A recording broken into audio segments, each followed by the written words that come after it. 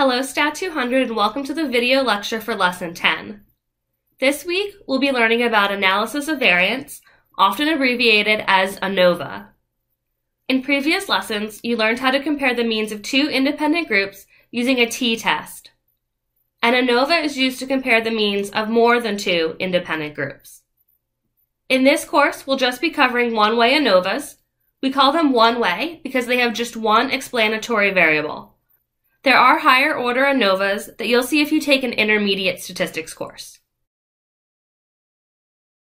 These are the 5 learning objectives that we'll cover this week. Almost all of the calculations this week will be done in Minitab Express.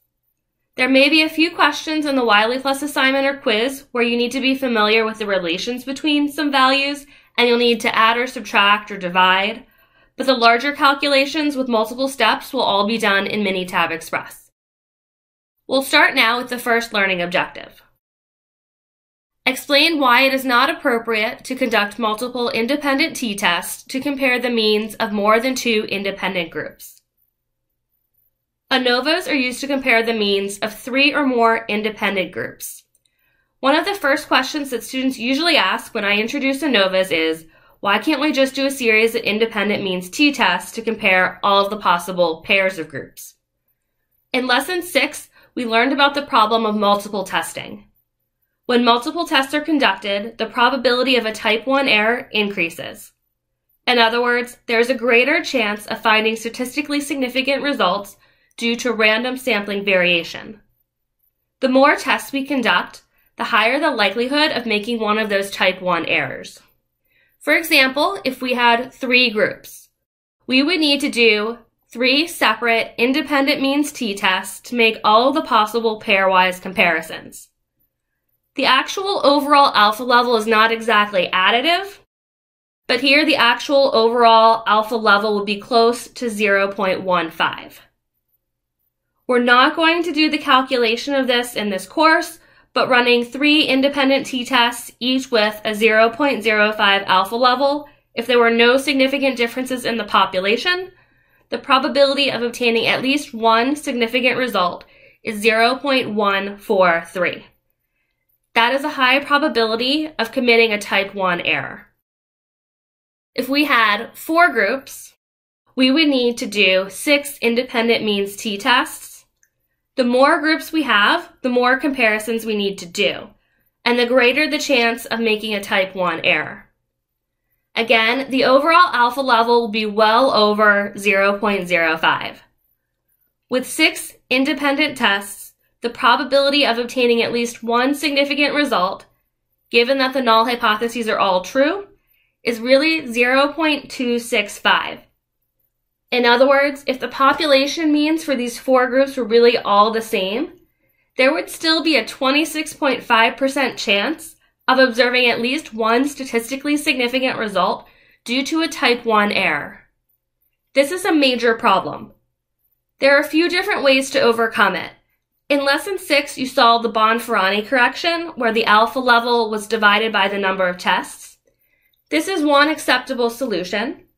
The most common solution, though, is to conduct a one-way ANOV. A one-way ANOV will look at all of the groups together to determine if there is a difference overall. It will hold the overall alpha level to 0.05, so we don't need to worry about alpha being larger due to running multiple simultaneous tests. If the overall ANOV is statistically significant, then we can make all of the pairwise comparisons to see which groups are different from one another. Before moving on to the next learning objective, I want to summarize why it is not appropriate to conduct multiple independent tests. When we conduct multiple tests simultaneously, the probability of finding a significant result when there are really no differences in the population is increased. In other words, the actual overall alpha level ends up being higher than 0.05. The second learning objective is to use Minitab to construct a probability plot for an F distribution. When we compared 2 means, we used a T distribution. For 2 proportions, we used a Z distribution. Now, when conducting an ANOV, we're going to use an F distribution. Like the T distribution, the F distribution varies depending on degrees of freedom. The degrees of freedom are separated into degrees of freedom between groups and degrees of freedom error, or degrees of freedom within groups. Degrees of freedom between groups is equal to k minus 1, where k is the number of groups. Minitab Express will call this the numerator degrees of freedom. Degrees of freedom within groups is equal to n minus k, where n is the total sample size and k is the number of groups. Minitab Express will call this the denominator degrees of freedom. Degrees of freedom error is also used. In order to construct an F distribution, you need both of these degrees of freedom. When we conduct an ANOVA, the p-value will be the area to the right of the test statistic on this F distribution. ANOVAs are always right-tailed tests. We'll walk through one example now. We have 90 participants divided into 3 groups. Our test statistic is F equals 3.55. First, we need to compute our degrees of freedom for this F distribution. Degrees of freedom between groups, which Minitab Express will call the numerator degrees of freedom, is k minus 1, where k is the number of groups. We have 3 groups. 3 minus 1 gives us 2 between groups degrees of freedom. Degrees of freedom within groups, which Minitab Express will call the denominator degrees of freedom, is n minus k, where n is the total sample size and k is still the number of groups. With a total sample size of 90 and 3 groups, there are 87 within groups degrees of freedom. I'll take you to Minitab Express now to construct an F distribution with 2 and 87 degrees of freedom to find the p-value for an ANOVA with a test statistic of F equals 3.55.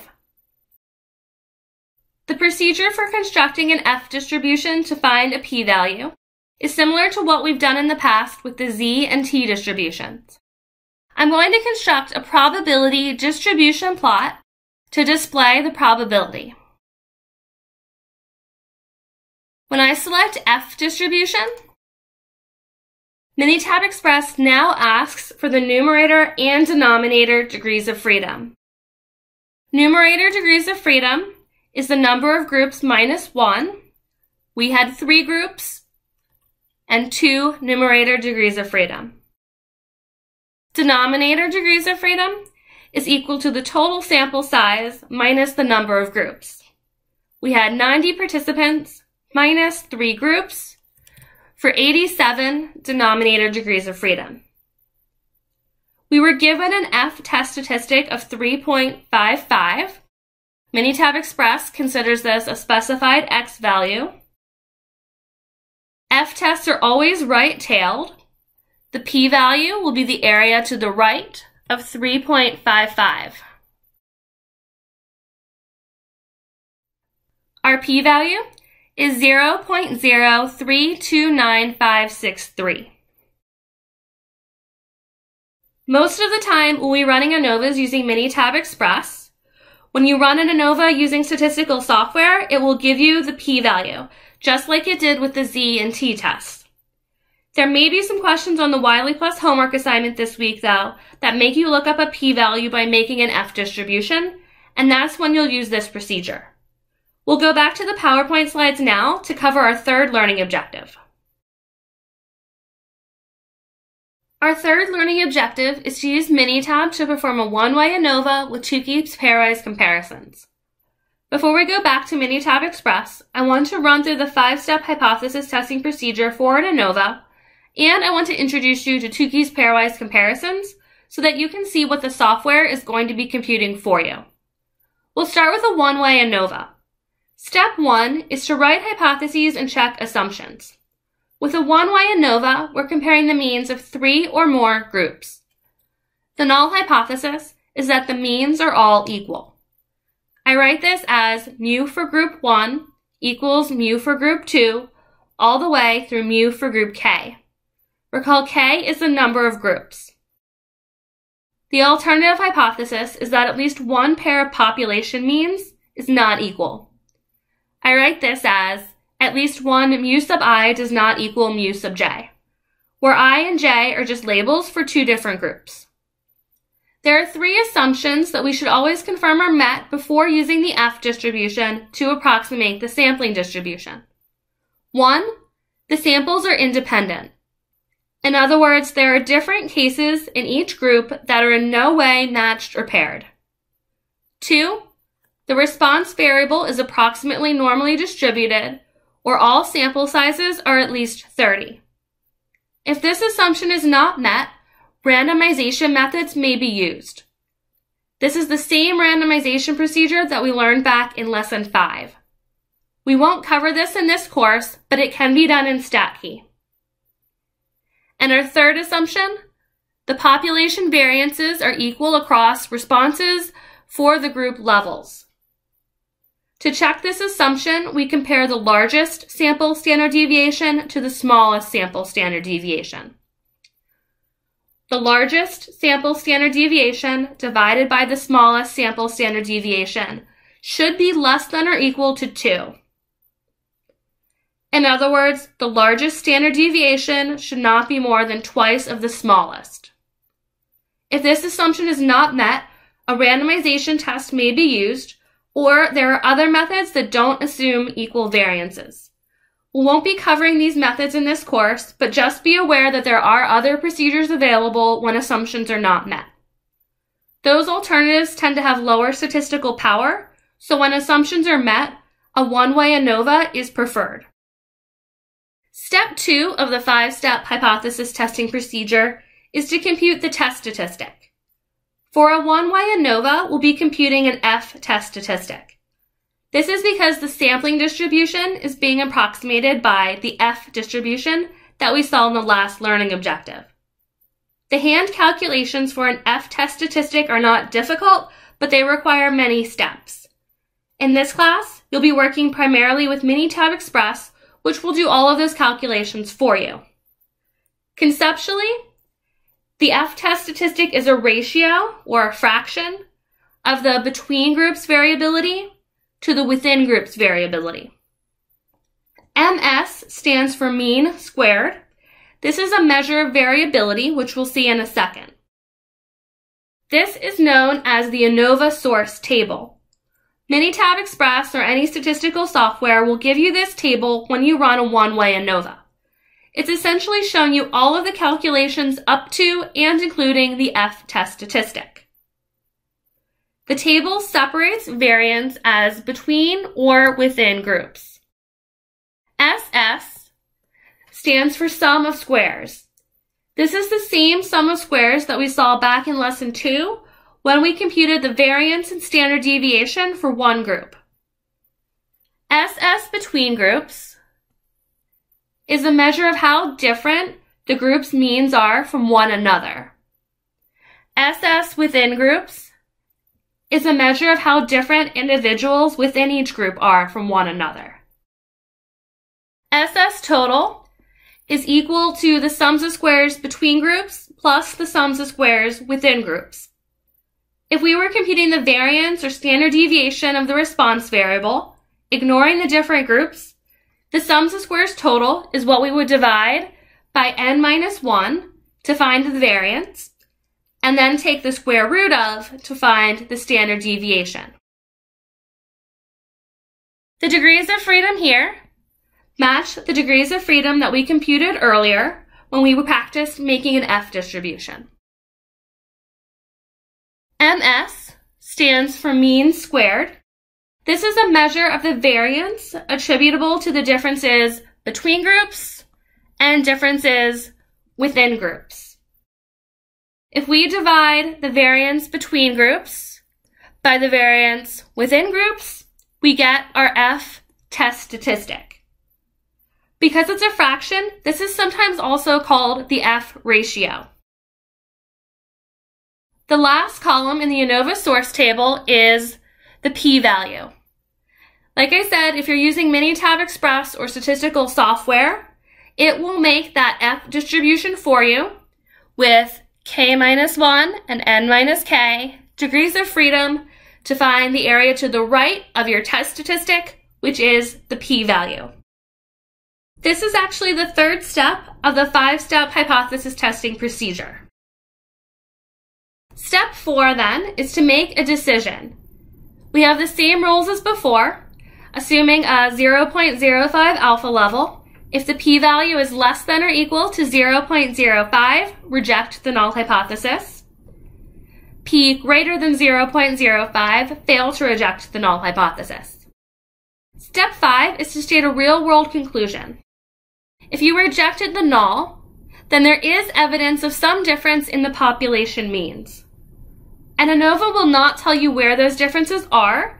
If we want to know where the differences are, we'll need to conduct a post hoc test, such as Tukey's pairwise comparisons, which we'll see soon. If you failed to reject the null in step 4, then there is no evidence of any difference in the population means. If you fail to reject the null, then you typically don't do any post hoc tests unless there was some original research question concerning pairwise differences. We'll move on to the topic of Tukey's pairwise comparisons now. The one-way ANOVA will tell you whether or not there is some difference between some population means. The initial results will not tell you which groups are different from one another. In order to determine which groups are different from one another, a post hoc test is needed. Post hoc means after, so these are comparisons that are conducted after the one-way ANOVA. There are many different post hoc analyses that could be performed following a one-way analysis of variance. Here we'll just learn about one of the most common tests, known as Tukey's honestly significant differences test, also known as Tukey's pairwise comparisons. Most statistical software, including Minitab Express, will compute Tukey's pairwise comparisons for you. This specific post hoc test makes all possible pairwise comparisons. This analysis takes into account the multiple tests that are being performed and makes the necessary adjustments to ensure that the type 1 error rate is not inflated. For each pair of population means, Tukey's HSD is testing these hypotheses. The null is that the population means are equal, and the alternative is that the population means are not equal. We'll go to Minitab Express now so I can show you how to conduct a one-way ANOVA there with Tukey's pairwise comparisons. This will lead nicely into the last two learning objectives, which involve interpreting these results. This is the Spring 17 data MTW file. These data were collected from a representative sample of World Campus Stat 200 students.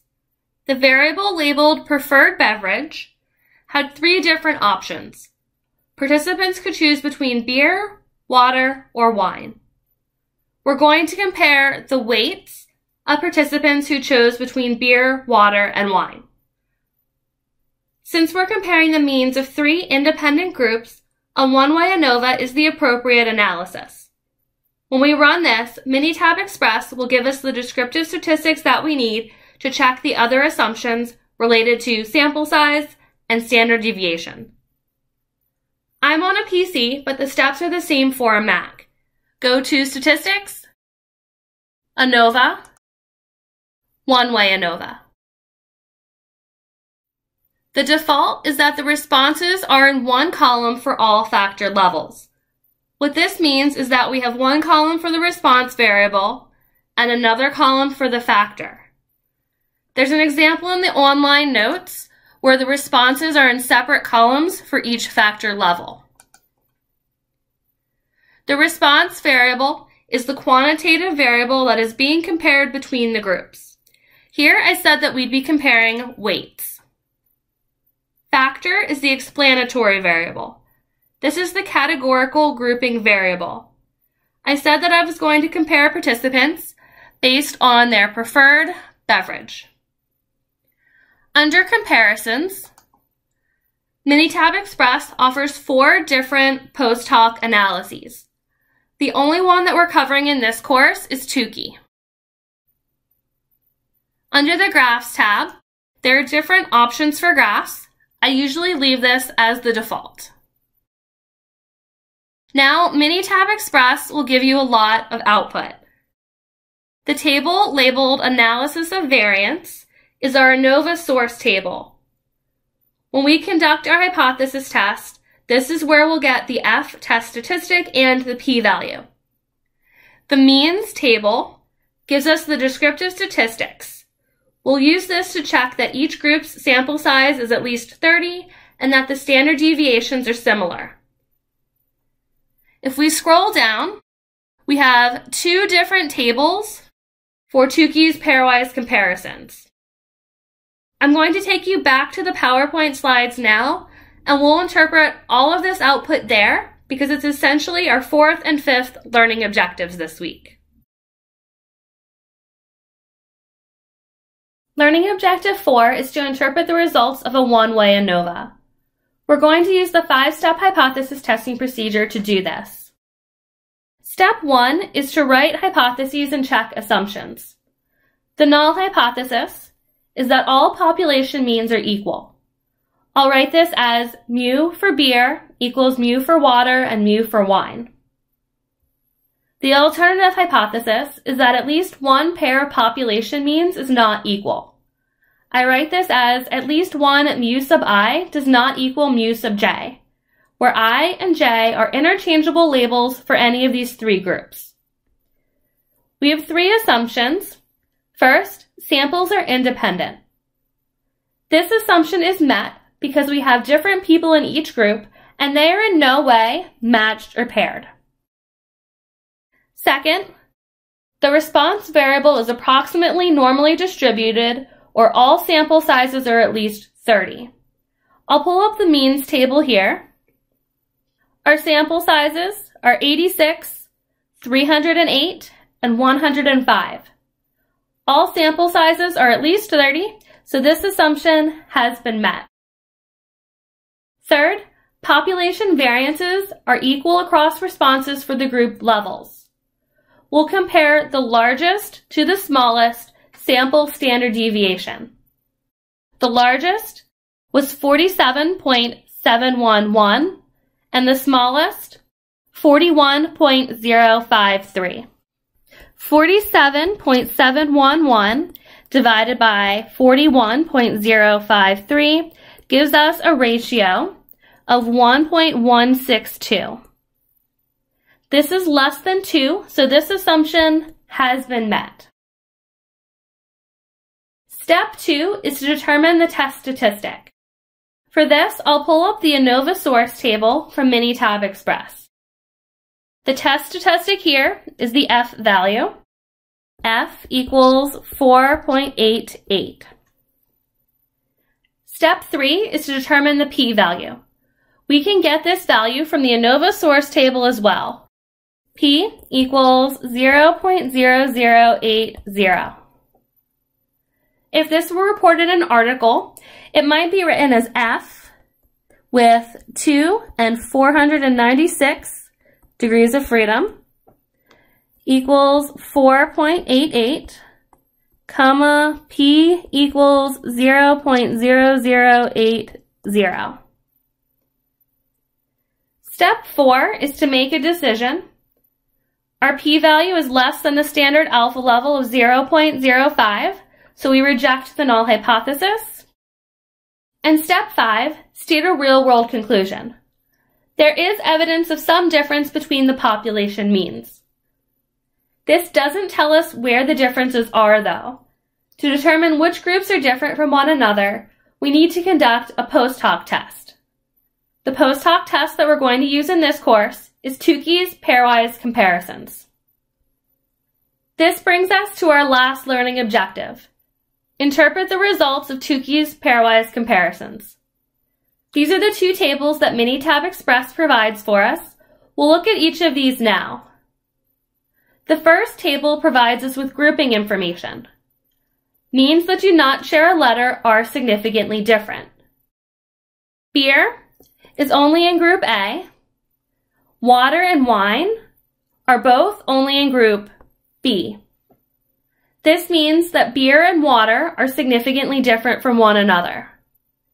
Beer and wine are significantly different from one another. Water and wine are both in group B, so they are not significantly different from one another. The second table provides us with 95% confidence intervals and test statistics with p-values for each possible pair. Note at the bottom, individual confidence level is 98.03%. Minitab Express took into account the number of comparisons that it was making, and it adjusted the confidence level and it adjusted the p-values for us. We can now interpret these values without needing to worry about multiple testing, because those adjustments have already been made for us. My preference is to look at the adjusted p-values here. If the adjusted p-value is less than or equal to the standard alpha level of 0.05, then we reject the null and there is a statistically significant difference. If the p-value is greater than 0.05, then the difference is not statistically significant. Here, the water and beer pair and the wine and beer pair both have p-values less than 0.05. So these two pairwise comparisons are statistically significant. The wine and water pair is not statistically significant because the p-value is greater than 0.05.